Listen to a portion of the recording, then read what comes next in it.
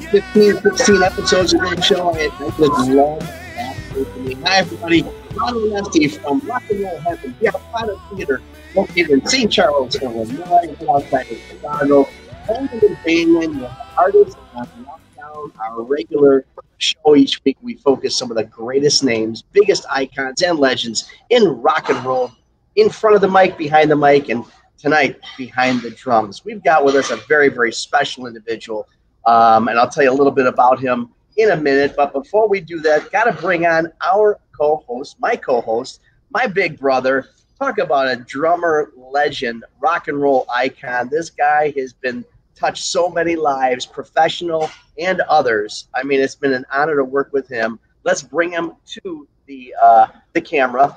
Carmine Appice from Vanilla Fudge, Rod Stewart, Jeff Beck, and hundreds of other incarnations. What's up, Carm?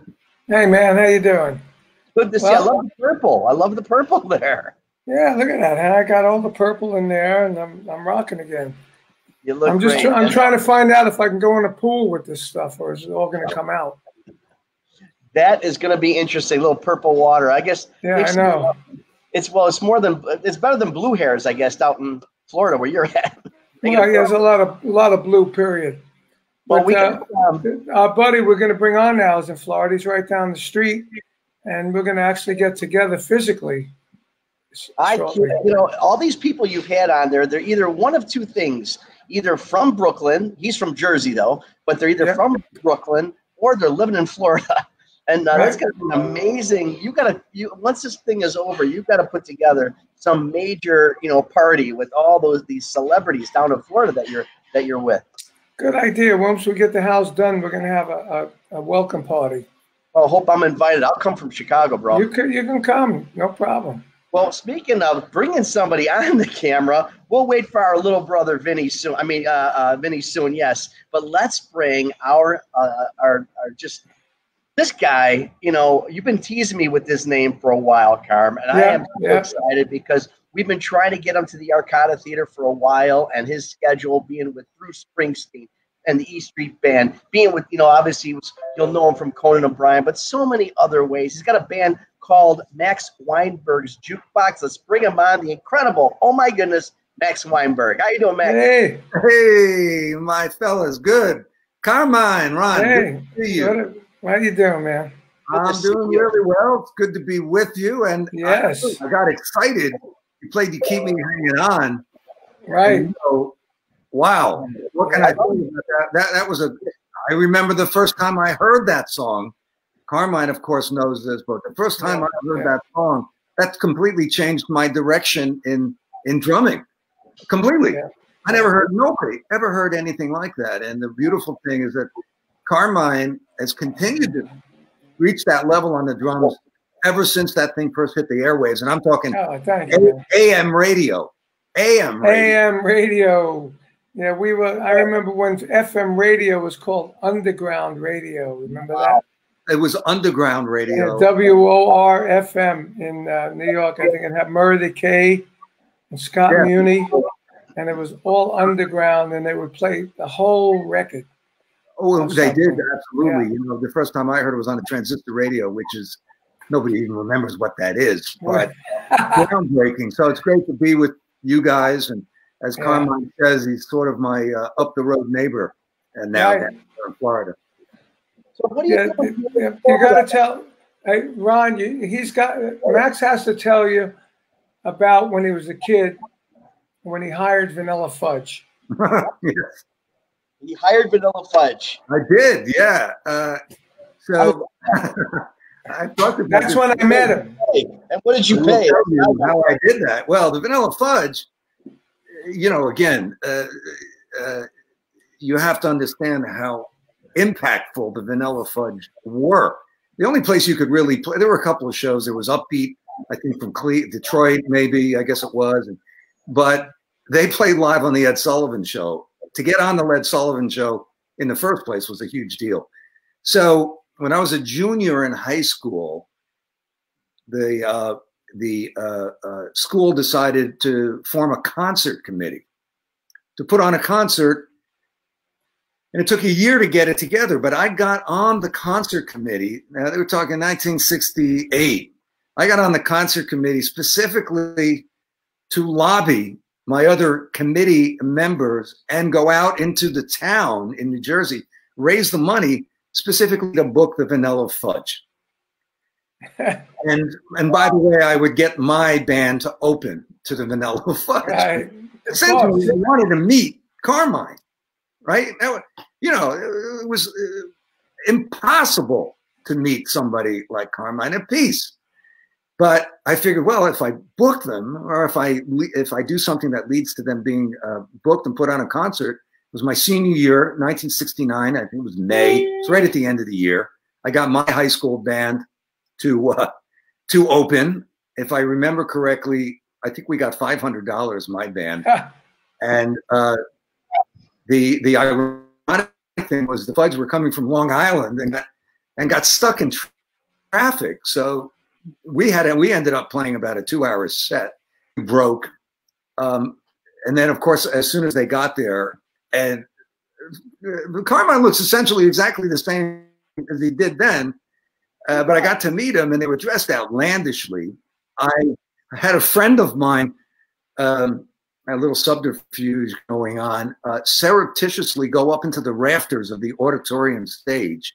There was a catwalk, and I had a reel-to-reel tape recorder, and I said, I want you to tape this. And I had 2 microphones. So you made a bootleg. You have my band, and you have the Vanilla Fudge. And their first song was, I think the first song may have been Break's song, which was everybody. It may have been that or some. No, maybe she's. But I have the whole thing on maybe that. Yeah. But I taped it on little tape. And I went down to Newark, New Jersey, and transferred it to what they used to call an acetate made out of black, which I still have, right? And so great memories. But I immediately had to have a Carmine Appice Ludwig drum set. So I sold my first set and got that drum set, which had 2 bass drums, because he had 2 bass drums. Big bass. Although I did, as Carmine knows, I saw big bass drums. I got 24-inch bass drums. Didn't get the really big ones, but the first time I saw the Fudge was the summer of '68 up in the Catskill Mountains. And Carmine had his Red Sparkle Pearl single bass drum set. And the sound was just unbelievable. You can't believe the sound. It was incredibly tight, progressive. Whatever happened afterwards in terms of groups playing that way, in my view, and a lot of people's view who grew up in the 60s, who followed such things, Vanilla Fudge was the first. Before Zeppelin, before all the metal groups out of no one had ever sounded like that. And then take a Supreme song and turn it on its head like that. But anyway, I got the drum set, and about 3 weeks later, one of the bass drums got stolen at a high school dance that I was playing at. Oh. And I couldn't afford to get another bass drum. So I just learned how to try to do everything on one bass drum. I don't think it worked out that well, but I still have that set. I used that set on every record I made with Bruce and the E Street Band in the 70s, and then Born in the USA. I used that drum set. Wow, Carmine, I didn't know that. No, that's great. I love that drum sound on that record, especially on that track. Yeah, well, that was just the 2 Shure microphones, literally up in the ceiling, and that drum set. Wow, unbelievable. Yeah, so a lot of fond memories. Saw the band play at the Action House, but I saw Cactus. What's amazing is since I now have another opportunity to talk about my friend and hero, drum hero, Carmine Appice, was that he was able to continue that. That's one of the hardest. Bands were always breaking up, but he carved out a unique career in drumming, by writing the first rock drum book, by songwriting, singing drummer. People, singing drummer. That was me. Drummer. And, he had that microphone. Hey, hold on, Max. I'm not going to be able to walk out of this room here in a minute. That's right. Member, I know more about Carmine than he knows about himself as a fan, as a 16-year-old. He does. But here we are all these years later. Hey, he also sent me, Ron, he also sent me the actual poster for that gig in the mail, and I still have it. I have it here in my studio. Awesome right there. I think what we should do is just make this the Ron and Max show and have Carmine as our guests. Yeah. I think that's what we should do. I have fun with that, but and that's what I was saying earlier, Max. I mean, I've been doing this with him 15, I don't know, was it 16, I think, Carm? 16 episodes? Yeah, something like that, yeah. And it's just incredible how many lives, professional and otherwise, he and his brother, Vinny, have touched. It just blows my mind. Everybody says some wonderful things about the Appice Appice combo there, and I'm excited to be a part of it. But anyway, enough about us. Let's talk about you. Did you show him your T-shirt? Yeah, he loved it. The T-shirt. Yeah, the record I did when I was leading the band on the late night program. Ah, there's Vinny. I'm late. You're late. Where are you? I'm in Thousand Oaks. We're setting up for tomorrow. We're doing a big video. Hey, Max. Say hi to Max, Vinny. Hey, Vinny. Yeah, how you doing, Max? Hi, I'm doing great. Good to see you again. You too. Yeah, I thought it's a fantasy talent one. From one family, the Appice brothers. I mean, that's pretty amazing. I saw Vinny do a record.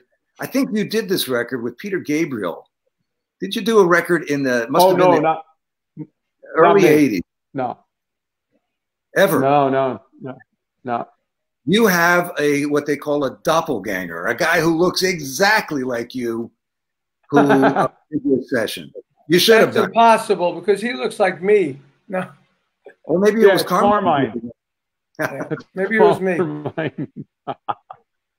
Yeah. Well, we're just, Vinny, we're talking about your brother and how, single-handedly, so you must have been 3 or 4 years old. He did change the course of rock drumming, which went from, the English invasion, as you guys know, of course, but some people listening and watching may not know. It was basically kind of what all the English drummers were doing, and then Carmine and Dino Danelli come out. Yeah. Dino's quite a different style. Yeah. Carmine comes out. The first time I ever heard somebody do triplets between the snare and the tom-toms. That stuff. I showed him that when I was like 6. I was 6. When he was 6, right? You were a precocious young man. I showed him that. Yeah. No, I know. He broke the frontier. It's when you talk about influences, and doing the research on you, I thought it was interesting. Obviously, Carmine being an influence, and we always many times, obviously, on this program, we've talked about Krupa, we've talked about Buddy Rich, of course, and I found it interesting that one of your influences, besides so many others, was Bernard Purdie, who's a very good friend of ours at the Arcada Theater as well. What made you go down his road as being one of the inspirations? With Bernard, well, if you, I had the great fortune I was 19, so it must have been 1970. I had a friend in New York who was an attorney who was handling a singer who was a great Broadway star. Her name was Dolores Hall, and still is, I'm sure. I haven't seen her in a long time. Wonderful, unbelievable singer, soul singer. And that's when they used to have Broadway. When they used to have, yes. Well, they still do until recently, but that's what I mean. New York was just a unbelievable talent, and she did a record, and somehow somebody invited me to this session, and of course I knew who Bernard Purdie was, Pretty Purdie. I'd heard the stories, but he was the drummer on the session. Yeah, and I was 19, and so of course I was looking for a way in, and I also wanted to see if he gave lessons, and he said, well, he did do lessons. So I arranged at the age of 19 until I was about 22 to take lessons. Lessons was an interesting tutelage, guys. His lessons basically consisted of picking up his dry cleaning, going grocery shopping. Really? when you did that, you did that long enough, then he would show you something on the actual drums, maybe picking them up and driving them around. And I didn't realize it. I said, you know, when am I going to learn the funky stuff? Which we did get to eventually, but it was, his whole thing was to, particularly with guys my age who were just on the, you know, we were trying to find ourselves. You know, I remember he said to me, you know, the first thing they all do is they talk about their girlfriend and what the problem is with the girlfriend. So we got past that, and he did show me about 6 weeks in, he showed me how to play the drum break in Rocksteady, which then, of course, I worked on forever. But I had some wonderful experiences with him going to sessions. It took me to several Aretha Franklin recording sessions. The sessions for Daydream. And then one time there was this phenomenal rehearsal show at the Apollo. And it was for the Aretha's Live at the Fillmore West. They did 2 shows to rehearse that weren't recorded or taped at the Apollo Theater before they went to the Fillmore West. Bernard was the drummer, Cornell Dupree on guitar, Chuck Rainey, I believe it was, Selden Powell, sax player, the guys who made all those records. And I got chosen to drive him up there and bring his drums and set up the drums. So I was his roadie. I was 20, and it was a thrill. It was an unbelievable thrill. You couldn't believe it. I mean, here I was, you know, crouching behind him. And then, so on the Fillmore West, Ray Charles showed up. On this particular show, Ray Charles didn't show up, but King Curtis led the band. And I'm like surrounded by these monster musicians, just incredible musicians. And it was very exciting. And I really learned a lot. And I learned the way he taught the drums, Bernard Pretty Purdy, was he didn't show you licks. He didn't show you rudiments. He let you absorb, he let you into his world and absorb his vibe. And he was, as he still is, at the age of, I guess he's about 80, maybe a little older, an incredibly, I'm sure you'll agree, he's an incredibly commanding take charge drummer. Great. Right. We used to do a thing at the NAMM show with calzone cases. And he'd have a little drum set at the booth, and it was me and Bernard. You know, we've been friends for a long time, and he would just get on the drums and start doing that what he calls the Purdy shuffle. You know, just Purdy shuffle. Right. And he'd just sit there and play it, get the groove going, and he'd talk over it, and you know, he'd like shoot the shit over it while he's playing the groove, and it was so relaxed and so good. Now, I was introduced to him by my friend Dean Parrish, who he had a hit record in the 60s. He used to play with my band. Somehow we got a record that was like number 70 on the singles charts. And his second record was a thing called The Skate. The Skate. And yeah, and he said, man, you got to hear this drummer, Pretty Purdy. He's unbelievable. Listen to this. And he did all that boom, boom, gotcha, boom, jack, boom, boom, gotcha. You know, in those days, nobody did that, you know. And I went, holy shit, what is that? You know, so I copped it from him.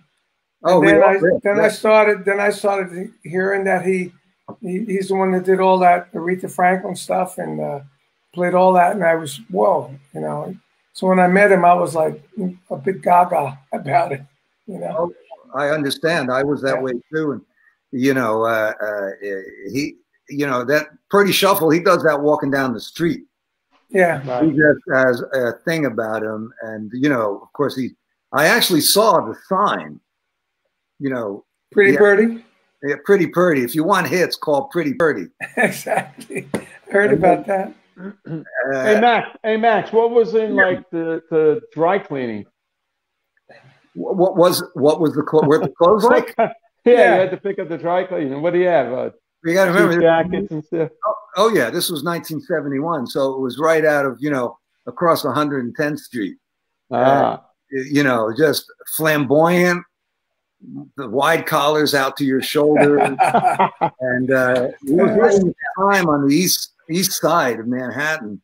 And you know, I'd go in and I would just, yes sir, do whatever he wanted me to do, you know, to absorb his vibe. And then I, actually my trying to get work before I joined the E Street Band, the fact that I studied with Purdy was my big credit. You know what I mean? Like, you try to pump up your credit. So that was my big, like, the head of my resume was the fact that I studied with him. Yeah. You know, I tell people I picked up his dry cleaning and went for his groceries, but it looked good on my resume. And also, Vinny used to do that. Vinny did that for me. Yeah, right. Yeah. Vinny would go. He still dresses. I let Vinny stay in my house one weekend. I let Vinny stay in my house one weekend, and he destroyed it. Off his book. Yeah. Well, that's what younger brothers do, isn't it? Yeah, that's right. Yeah. Me and my friends, terrible. Hey, Vinny, where are you now? Where are you broadcasting from? I live in California near San Diego. Oh, and, yeah. So right now I'm up in Thousand Oaks, where my drum company's located, and we did a whole bunch of videos and things for online purposes. And then tomorrow we're having a big jam with a couple of the people that are sponsored by this company. So it should be fun. Well, Rudy Sauza on bass, Michael Badio on guitar, and Melody, who sings in a new up-and-coming young band, Liliac. She's an amazing singer. So we're going to play. We've all had to be kind of creative now with the pandemic and the lack of live playing. Yeah. You know. Yeah. And then I do a thing for them every Tuesday at 4 o'clock on Facebook, and it's getting bigger and bigger. And I teach, crack jokes, tell some stories, show them some rock memorabilia. So I got this little show going, and it's through the drum company Sawtooth. That's the name of the company. And it's a great company, you know, and they make guitars, they make everything. So as you can see, there's a room of guitars. It's a hell of a living room you have. We lost Ron. We lost Ron. What happened? Anyway. Well, we'll carry on with that. Yeah, we'll carry on. Usually Ron has good questions. Here we go. Oh, there he is. There he is. I had a bad connection or something. Hey, Ron has good questions and a bad connection. Yeah. Always. Anyway, but you know what? Speaking of great connections, we got another one. Your 1984 book, I know it was a while ago, but I mean, it's a tremendous book, Big Beat Conversations with Rock and Roll's Greatest Drummers.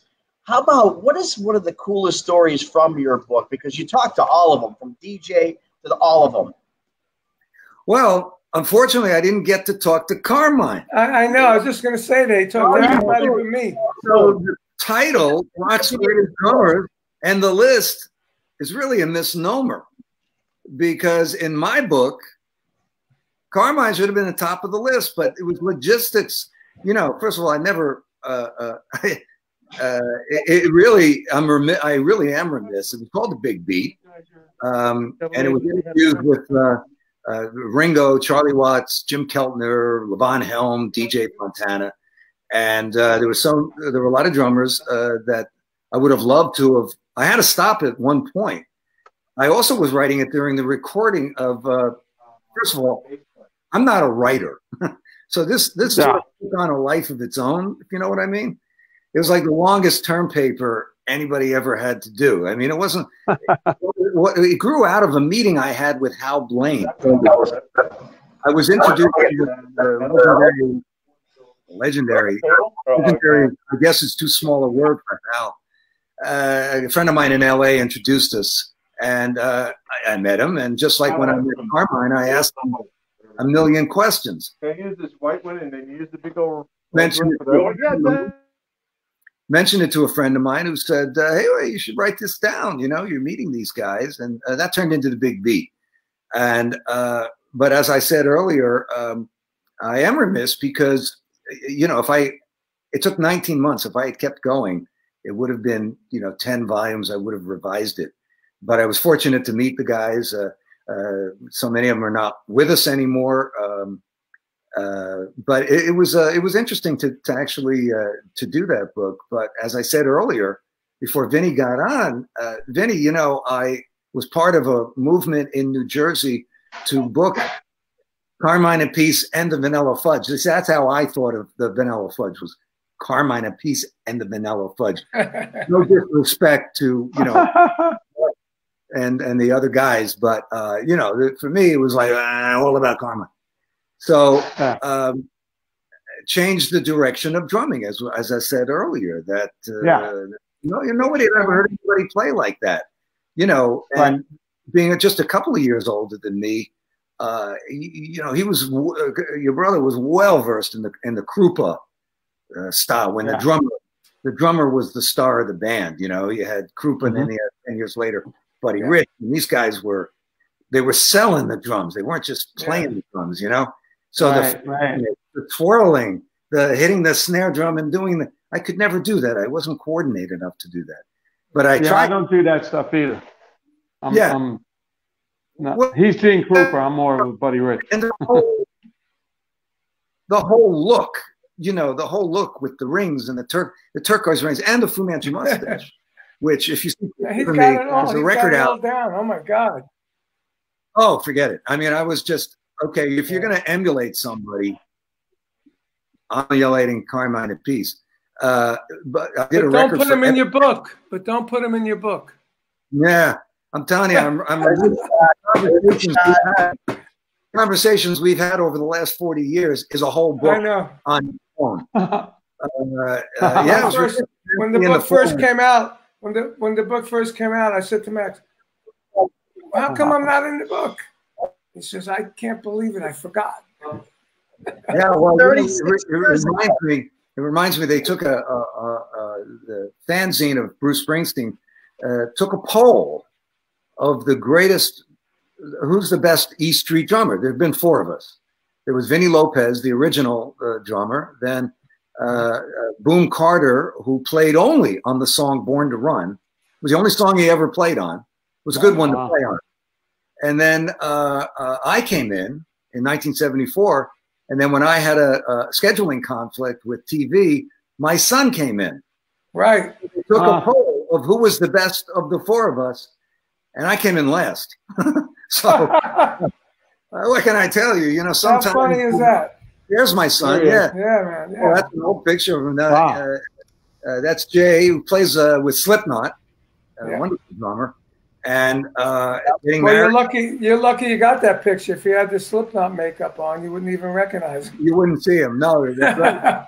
Oh yeah, there's the loves of my life, apart from my wife Becky, the E Street Band. Yeah. There we all are. I forget when that was, but you know, certainly anytime you see big man Clarence Clemens, is a wonderful boy. You're prepared for this show. This is like real production value. This is real stuff here, dude. Real.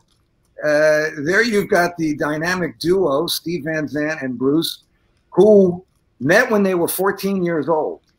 And they were the 2 guys who neither one of them really had friends until they found each other. And then they found each other.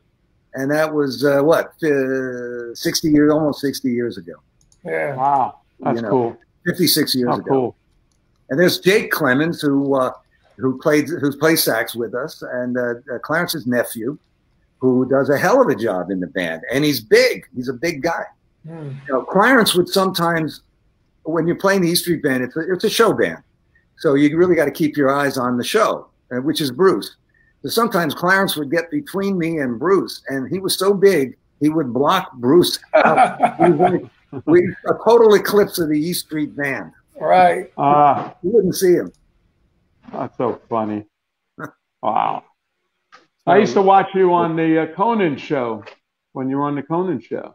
Well, that was I did that show for 17 years. 17 years. Wow. 17 years. I think something like 4,000 shows. That was wow, you are prepared. There I am with my partner, Jimmy Vivino, playing guitar, Mike Merritt on bass, and Conan, who is really a great singer and can, you know, really play guitar too. He's partial to rockabilly, Buddy Holly, Stray Cats, that kind of stuff. But Mike, you'll see playing bass there. He has an interesting familial history. His father was the bass player of the original Art Blakey's Jazz Messengers. Merritt, Nice. legendary basso Mike, literally grew up in Philadelphia with everybody coming over to his house, from Miles Davis to Charlie Parker, Dizzy Gillespie. He has memories of that as a young kid. Well, there I am. That was actually hey, funny pictures. I did a surprise, like when Bob Hope used to run. Not that I'm Bob Hope, but you know, you'd have somebody like Bob Hope walk onto the Tonight Show. I did that at Conan when he was had the band still on TBS, and I was out in LA, and we kind of set it up to do a walk on where, you know, his drummer gets into some mischief. He doesn't show up from the show, and I just happened to be sitting in the audience. And that was in LA because I was going up to near Sacramento or Bakersfield. It was Bakersfield to see the Slipknot play at Knotfest. You know, they do this big festival, and my wife and I, Becky, we flew out there to see Knotfest, which is 3 days of unbelievable metal mayhem. It's really something. Mayhem. Yeah. Oh, it was a lot of fun. Great bands. Yeah. You get to see, you know, just young bands, established bands. You know, they put on a hell of a show. So I remember when I came to see you in New York with Conan. You hooked me up with the backstage and everything, and backstage was what's this guy? The tennis player who played on my Guitar Zeus record. I forgot his name right now. Oh, plays guitar. John McEnroe. Yeah. John McEnroe. Yes, John McEnroe. John McEnroe. Yeah. He was backstage, and we hooked up and said, "Hey, what are you doing here?" Yeah, I'm just visiting Max. You know, it was fabulous to be at 30 Rock in NBC for all those years. And then we moved out, did the Tonight Show for just a year. And but it was the way the studios are organized out at NBC. It's kind of like a high school hallway because everybody would take these shortcuts, so you never knew who was going to be walking down the hall. And you know, you'd meet some really interesting people who were maybe on the news that night. My favorite people were the people kind of, you know, that I grew up with when I was a kid. The Burt Lancaster, Kirk Douglas, met Kirk Douglas there, Tony Curtis, James Coburn. Now, these are names that you've got to be kind of vintage, born in the 40s or 50s or grow up in the 60s. Those are all the guys that used to hang out with Rod Stewart in the bar in his house. Tony Curtis, those there all the time. He had Gregory Peck lived next door. You know, it's like one of those deals, you know. Well, these Peace Brothers have played with more stars than I have. So, I mean, the bold-faced names, I mean. Yeah, right. I basically one guy. You know, but you did a lot. And now you got very successful. A lot of people love you, as we do. Even though Vinny's not in your book, you know. Well, I got to cut it off somewhere, you know. And as it turned out, all the drummers, it all led to Ringo. Yeah. And there's a picture in the book that was. So I did all the photo research, and I went way over budget. I mean, there was no budget for this thing, but I really wanted it to come out the right way. And so I hooked up with a guy named Dejo Hoffman, who was the Beatles' official photographer back when they were big in England before they came here. And they brought him to America to photograph them.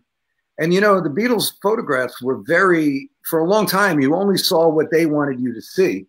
And he came out in the early 80s with all the outtakes of these famous photographs.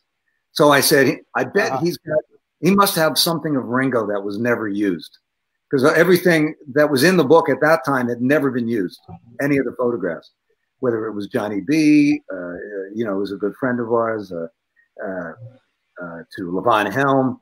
So I went to the guy's studio, and he was quite old at the time. He was probably late 70s, early 80s. I mean, for me, I was 32, I think. And but he had all this just Kodak boxes everywhere. I mean, no waterproofing, fireproofing. And I said, well, I'm looking for a picture of Ringo that hasn't been used, and that's kind of indicative of Ringo, you know. And this is in 1981. So he took me into a file room, a cabinet, like those flat cabinets. And I don't think I've ever told this story, but so he had all these outtakes, and there was a picture of Ringo where John, Paul, and George were in silhouette. You couldn't see their faces. And there was a light on Ringo with a star that was a reflection from his drums. And they never used it because he said Brian Epstein, you couldn't see the rest of the Beatles. So they never used it. It was never published. But it was perfect for my book because the last chapter was Ringo. And, you know, and I asked him, the last question was there anything that he hadn't done in music? And he said, well, I would have liked to have been in the audience for a Beatles show. It was the one thing he didn't get to experience where the rest of us did. Great story. That's the story of that picture. Hey, Max, Wow. when cool. the Springsteen train started going, I mean, 1974, it starts happening. Did you actually see this whole thing start to? I mean, did you guys see it happen? See it coming, rather? This big, like, monstrous thing it turned into? Well, that's a great question.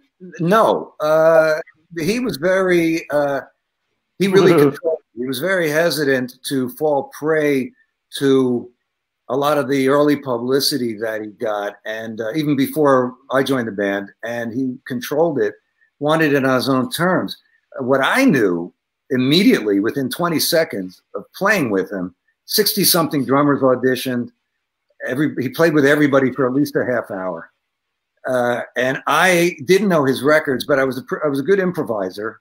I came out of a jam scene at the time, which really was not what I wanted to do. I just liked playing a beat. Kind of, you know, I knew that was my forte, and playing shows. I was a show band drummer, which is kind of all the drummers we admired, Carmine, they all played shows. They were, you know, yeah, they came out of show drumming, cutting a show, which was different than sort of, you know, jamming and playing, a lot different than just jamming. But I could tell within 20 seconds, this guy really had it.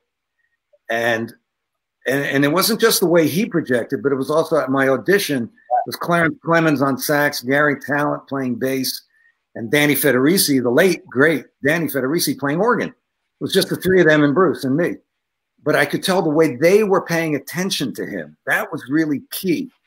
And you guys know what I'm talking about, was that there was such a focus on what he was doing. That's like the hardest thing to get in a band, is everybody pushing in the same direction. But they were laser focused on everything he did musically and physically. And the way I got the gig, I didn't find this out till 20 years later. I was curious. I never knew how I got the gig. I don't know if you've heard this story. I've told it a few times when someone asked. But so we're playing this up-tempo shuffle thing, and there were a lot of sort of accents. And he was accenting the accents with his body, which was kind of easy for me because, you know, if a dancer kicks, you hit a cymbal, or a comedian, or rim shot. And I had that kind of what they used to call legitimate drumming, right, Carmine? Legit. That's right. Yep. And cutting a show because I had to work, and I was young to be doing that. But we're playing this song, and in the middle of it, he kind of went like this, like stop, right, stop, which was, you know, if you're paying attention to him, it was pretty easy. It was like, you know, safe, right? So he said about half the guys stopped, and he did it again if you didn't stop. He did it 3 times, and if you didn't stop 3 times, that was the test. So I was like the 58th drummer, I think. Oh, man. And they played all summer, the summer of '74. Didn't do any gigs.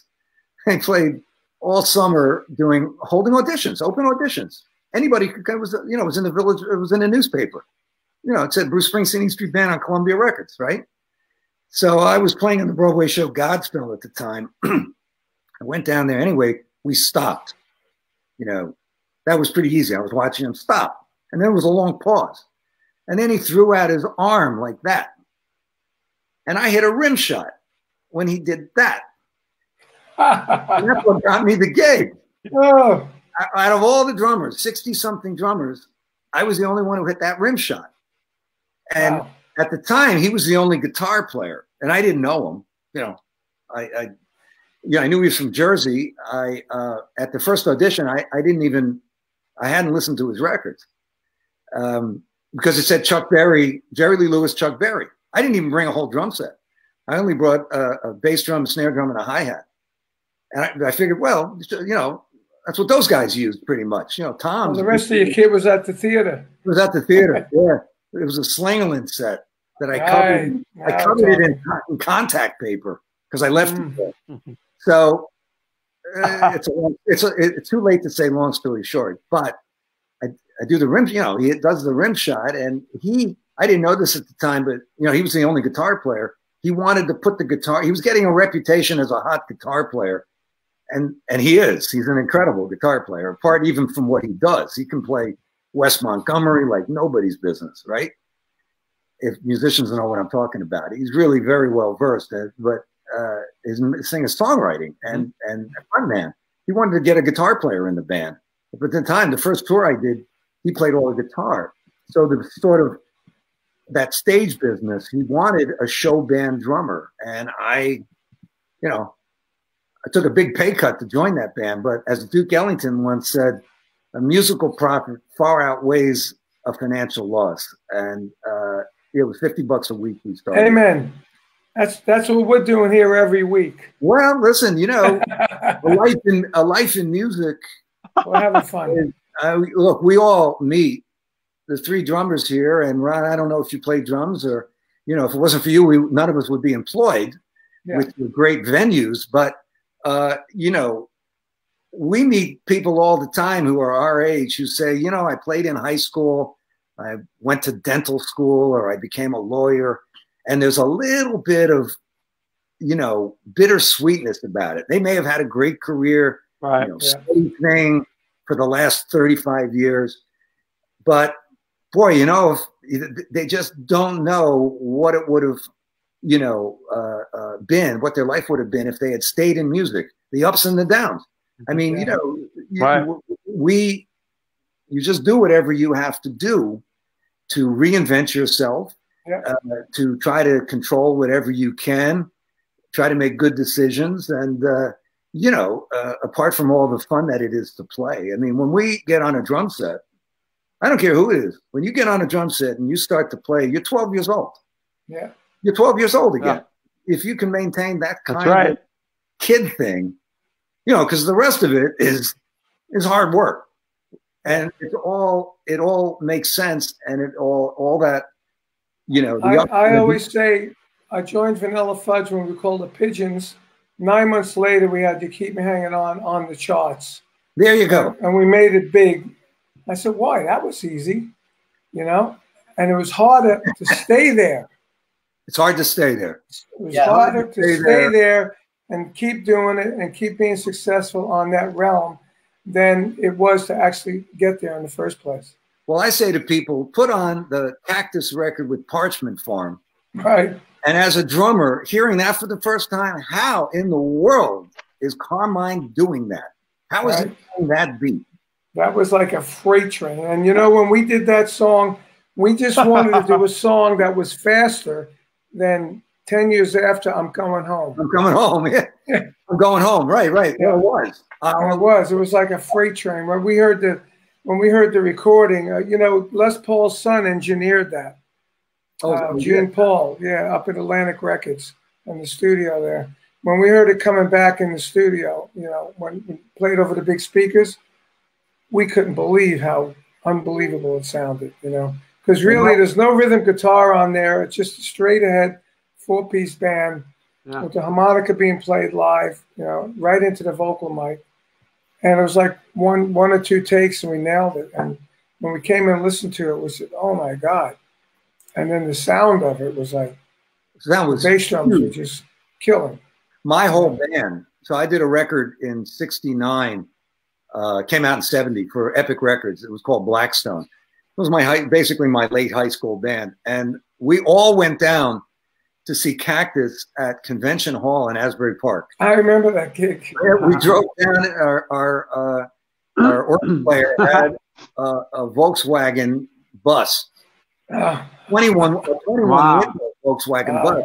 which if it was restored now would be about $200,000.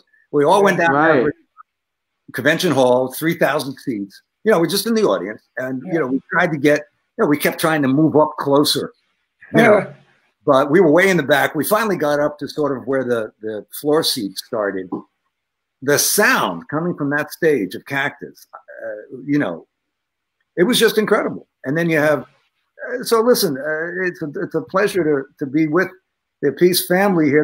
At least the drummers in the Appice family, and you know, and you know what? In our family, Max, there's 7 drummers on my father's side. I didn't know that. Is that right? Yeah, there's me, my cousin Joey. There's me, then Vinny, my cousin Anthony, my cousin Frankie, my cousin Michael, my cousin Tommy. And Tommy lives here in Florida. We're going to see him tomorrow. Because tomorrow's my son's birthday. We're having a little birthday dinner at our house. And Nick is here now, Vin. Oh, cool. All I know about you, I did not know that. Yeah, when you said their names just now, you sounded like Paul Sorvino in Goodfellas. Wedding scene. That was beautiful. Yeah, That's right. Cousin Joey, cousin Frankie, cousin Michael, cousin Vinny, cousin Tommy. That's right. The mob. The mob of drummers in New Jersey. Jersey is, you know, the fact that Manhattan is in the middle of Brooklyn and Jersey. If you're from Jersey or if you're from Brooklyn, it didn't really matter because you can get to both of those places without going through the city. So there's a real kinship between Jersey, and the area of Jersey I grew up in, North Jersey, you know, Newark, and Brooklyn. You know, it's funny. Yeah. I remember, Ron, you'd like this. Max has the original Ringo Beatle drumhead that used to be on his bass drums. I said the Beatles. Come on, I was just going to. And now the few people, very few people know that I do.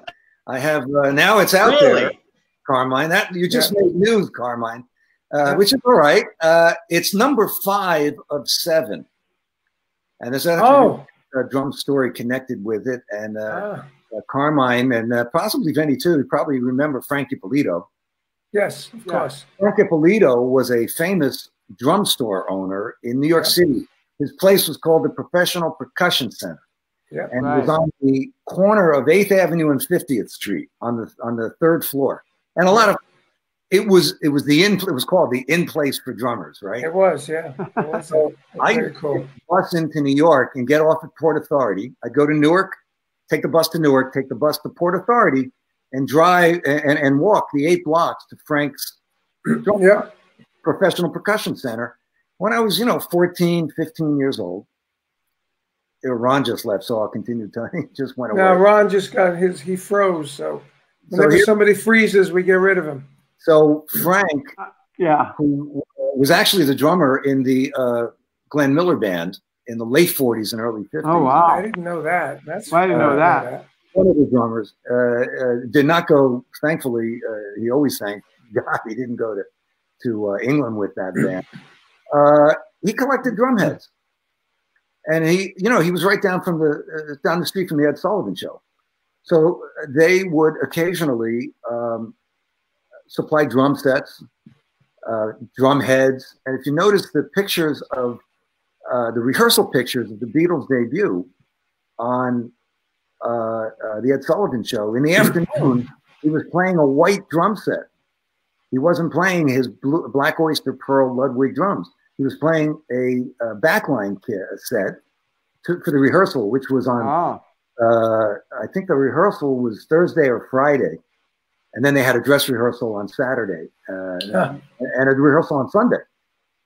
So they did get the set from Ludwig, and they had the hand-painted, drum head. That was number 1. That was a 20-inch Remo drum head. So Ringo, during his career with the Beatles, had 7 hand-painted drum heads. He had 2 20-inch drum heads and 5 22-inch. Frank used to collect, if you remember his back office, he had all these big band drummers, jazz drummers, Cozy Cole, Sonny Greer, the SG from the Duke Ellington Orchestra, he had all these bass drum heads hanging from the ceiling, and he had some rock and roll bass drum heads. During the time I went there, you know, which was 65 to 67, I remember he had a Yardbirds head, had a couple of the bands that played on the Ed Sullivan Show. So when the Beatles did their 65 tour, they didn't bring their drums. Ringo brought his cymbals, did not bring his drums. Wow. There's Ron. I don't know if you heard this, Ron, but I'm telling the story of this drumhead. I heard it all. I heard it all. Somebody named Eddie Stokes worked at Drum City in London, and he was also a painter. And a guy named Ivan Arbiter ran that store. And when Ringo bought his drums there, the reason he played Ludwig was it was very unusual to have a Ludwig set of drums in England. They didn't have a distributorship. Everybody was playing Trixen, which was a German company, or Premier, which was an English company. So Ringo wanted a Ludwig set of drums. Of course, Ringo put Ludwig over the top, right? Yeah. After, you know, and they had, you know, as big as the Beatle name, the Ludwig name. So if you notice through the years, the Ludwig name got smaller and smaller. Brian Epstein realized, you know, I'm not promoting Ludwig drums. So the paint would peel off. I'm really extrapolating on this story, just expanding how I came to get this drum head. And there are 3 or 4 that are known. The guy who owns the Minnesota Vikings, I think it is, bought the original first head. And another guy bought that drum set, or I may have that backwards, but I know his name is Wilk, bought either the drum set or the original drum head. In any case, these drum heads, you know, they were hand painted. I just disappeared. Oh, there's Vinny. Yeah, sorry. So they were hand painted. We're all disappearing. If it got beat up on the road, they just paint another one. There was no value in them other than the $12 that the drum head cost and the $5 they paid the guy to paint it. This was the guy who came up with the logo, the drop T and the wide B. And if you look at all the heads, they're all a little different. They're all painted differently. So my drum head was only used on their U.S. American tour the summer of '65. And when they got to San Francisco, they gave the drum set back to basically Frank Ippolito's sort of counterpart in San Francisco to give the drum set back to Ludwig. And they left a head on it. So the guy out there had the drum, he had the drum set in his store. Man. He sold the drum set with the head to Frank. 67, 68. Frank sold the drum set and kept the head. When I started going there was no head. But then in 68, I went back in his office. And, you know, drummers, Mel Lewis, all the drummers would hang out there. I mean, as a kid, I'd go there and you'd have, you know, Papa Joe Jones playing on the pads that were on the counter. It was phenomenal.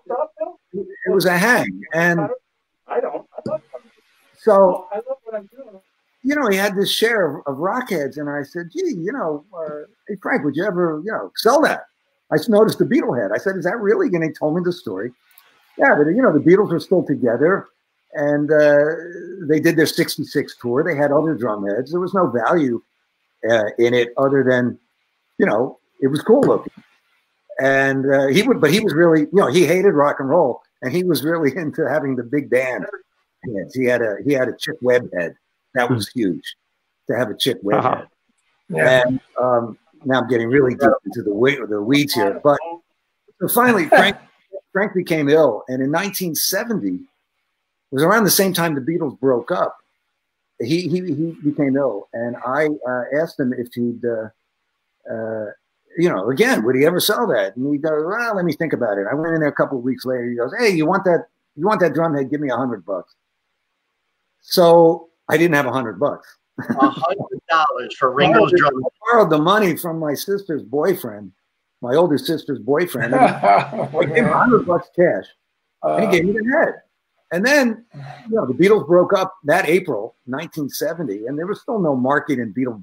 There was no memorabilia market, so I always had this head. you know, and I paid $100. I didn't have. I paid my sister back, but I had the drum head, and I always had it on an old bass drum, like a 1920s bass drum, maple, that had one, you know, single lug across it as a coffee table, and I put it on top of it, right? And nobody ever thought about it, and it was just, you know. But then, of course, you know, Beatlemania, or the Beatle memorabilia mania took off with rock memorabilia in general. Bill Wyman, by the way, is divesting himself of all of his everything. And there's a big auction, and I think it's next week or 2 weeks. His amps and the amp he had when he got in the Rolling Stones. Oh God! I always had this thing, and it's a little bit. You walk into my house, and you know, I have it in my sort of listening room, and you know, it. Then when we were playing England, so I've always had it. I've had it since, you know, 1970, late 70, and I even have the receipt from Frank. Later on, I got a receipt from him, and so it became kind of like, wow, you know, he was my early drum hero, and I had this drum hit. But then when we played in England in '85, Ringo had a party at his house. And I knew him by then really well. And after the show, we played in Wembley Stadium. He had a party, and a bunch of us went out to his house, which was John Lennon's house. And there were a bunch of, Jeff Beck was there, a bunch of actors. It was a big jam. But I had a little anvil case made for the head. I carried it around on that tour. Oh, no. And, to see if he'd sign it for me, right? Oh, that's a tough one. So I carried this anvil case around, just 22 inches big, you know, with the felt padding. The man. I brought it to his house, and he signed it to Max, Love and Luck, Ringo Starr. And he doesn't sign autographs. He hasn't signed autographs in years. And then before that, for about 15 years, he just signed Ringo. But, you know, Love and Luck, Ringo Starr with a little star. So it's sort of something that, you know, inspires me when I look at it. And because all of us stand on the shoulders of those great drummers who came before us. Yeah. You think all will say that? Like the Appice brothers. And in my case, hey, you know, hey, Max, I was at that house, the John Lennon house with Black Sabbath. We recorded one song there. The big, with the white room. Yeah, the white room where Imagine was filmed. Imagine, right. That was the living room. When Ringo had it, John only had that white piano, but he built that recording studio right off the kitchen, down a hallway. Yeah, that's what we used. Yeah, and that's after John passed, you know, and I got his room to stay in, but I didn't take it. Kidding. Wow, that's really. I didn't take it because it was too freaky. He just died, and that's like, I don't want to go in that, you know, stay in that room. I saw too many horror movies when I was a kid. Well, that's cool to have recorded in there. I'm on a recording in there with this jam that Ringo, I'm sure, has. And they had Jeff Beck was there, Nils Lofgren, of course. It was, you know, some of the Clarence, I think, came out. It was one of those really, really late night jams. Yeah. So, I think you have to be our dominated this conversation. I'm sorry. Hey, Ron, turn up your volume. We can't hear you. Oh, I'm sorry. No, what I'm saying is I think that Max is going to be our only guest that we're going to invite back twice with so many stories. Yeah. Yeah. You know, because half the conversation got cut off by the terrible connection. For me. I'd love to hear these stories. I enjoyed this hour we've spent together, all three of us. I can remember a mental image. I'm sure Carmine doesn't remember this, but we went into their dressing room was the girls' locker room in my high school, Columbia High School, Maplewood, New Jersey, and I cornered him in there. And you know they had the benches, you know, like by the lockers. Yeah. I finally got him alone. It's 8 o'clock. And by the way, there was no sound check because they were late. They just went out and killed. It was unbelievable. But I got there, and I can still visualize myself, Carmine, sitting on this hardwood bench. You're sitting there with me, and you are decked out.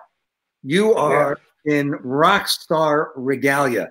I'm like, like a little college crew shirt, and it was one of the most impressive and, for me at the time, I mean, I was 17, life-changing experiences. I'd never, he was the most famous person I'd ever met. I never met anybody. Wow. You know, and then suddenly I was meeting my drum hero. So you know, I'm in age between Carmine and Vinny. Yeah. So I'm sure, Vinny, you looked up to your older brother and all your relatives who played drums, but which is something I didn't know. You come from I didn't look up to them. I only looked up to Carmine, not my relative. Well, you looked up to the right guy, because so did John Bonham, by the way. Yeah. You know, some people all these years later may not realize it, but in the history of rock drumming, no Carmine, no John Bonham. Oh, John, that's a heavy statement. Thank you, man. John, of course, John Bonham, who I never had the pleasure of playing or meeting. Just, you know, what can you say about John Bonham? But the Vanilla Fudge predated that, and that heavy drumming and the triplets, and those of us who were there at the time knew what an influence Carmine was on Bonham, who was just a complete natural. Yeah. You know, a natural, and took it his way. But nobody, you know, even listen to the early Deep Purple records, didn't have the kind of drumistic stuff. They were great drumming, but didn't have the little things that. There you go. Look at that, Max. There you go. That's me on the top and John on the bottom. All right. Well, there you go. My point proven. The drum set on the top came first. Yeah. And, you know, it was most impressive. And certainly, you know, and then Bonham went back to a single bass drum. You know why? I don't know why. Yeah. Okay. That picture you just saw was taken on its 1969 tour, and Robert and Jimmy, after that tour, told Bonzo, "You're too busy with two bass drums. Get rid of one of them." Oh. So he got rid of one of them, and the Led Zeppelin drum set was born on that kit. Oh, I didn't know that. See, there. Yeah. That's really interesting. Well, all I can say is, you know, I don't want to gush. I've been gushing, but no Carmine, no me. Oh, because that was the direction I went in. Wow. Hey, no Carmine, no Vinny. Yeah, who knows? No Carmine, no Ron. Well, listen, you know, it's true. You know, to be a soloist in rock, to be to be a soloist, that's not easy. There are only a few, you know, who could really pull it off, and Carmine led the way. And you know, I know he inspired Vinny, inspired me, and you know, so you're looking at a branch of the family upon whose shoulders I stood. Right. Hey, listen, I got to run back to sound check. Max, so nice to talk to you and see you. And I will see you at one of our mutual dates at some point. Yeah, that'd be nice. Say hi to the guys, Vin. All right, will do. You guys take care. Max, take care of yourself. Bye, Ron. Bye-bye, buddy. And Max, we can't thank you enough for really spending this time with us. I mean, really, the amount of stories. I mean, volume 2 of your book has got to come out. And at least this one, I know Carmine will be a big chapter in that book. Well, absolutely. And of course, Carmine's written his own great book. So apart from Realism, he was the first guy who wrote a drum book. This is a groundbreaking guy. So, you know, around. And now, so I will see you over the house here soon, buddy. Okay? We'll work together. I gotta thank you. We're going to Delray. We're going to Delray tonight with my son. You are. Well, enjoy yourselves. We're down here in Florida, where no matter what else is going on, the trees are always green. That's right. So is the grass. That's right. Thank you guys very much. Guys, great to talk to you. Thank everybody for joining us. Artists on Lockdown, Hanging and Banging. We'll see you next week. Max Weinberg, what can we say? You're a true legend. Carmine, my older brother, I love you. Thank you very much. Next week we got Bruce Kulick next week. Oh, man, this is crazy. Everybody like, share, do what you got to do. Tell everybody about this great show, Artists on Lockdown. We'll see you next week. Max, we'll see you at the Arcada Theater sooner than later, my man, with the jukebox. Thank you, Ron. Thank you, Carmine. Good night. Thanks, Max. Bye-bye. Bye, everybody. All right, bye-bye.